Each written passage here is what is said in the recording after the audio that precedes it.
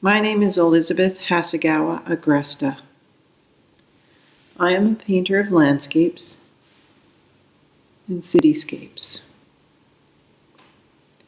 When the New York Society of Women Artists prompted members to produce work that would address current social issues, it pushed me in an uncomfortable new direction.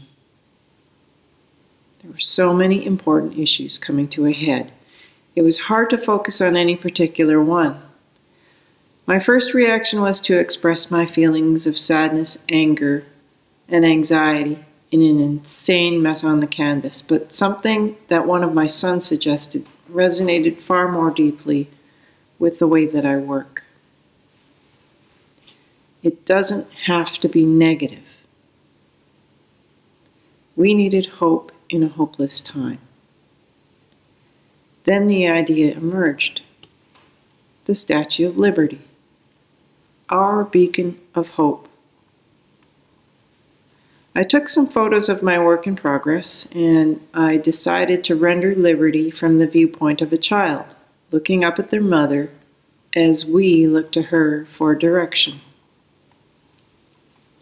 To emphasize the fragility and erasability of everything that we hold dear, the image is executed largely in chalk. The chalkboard appearance was chosen to represent the education required to lead us to enlightenment. A new dynamic was to incorporate script, engulfing liberty in desperate pleas from below. Cries for humanity, freedom, justice, opportunity, and equality.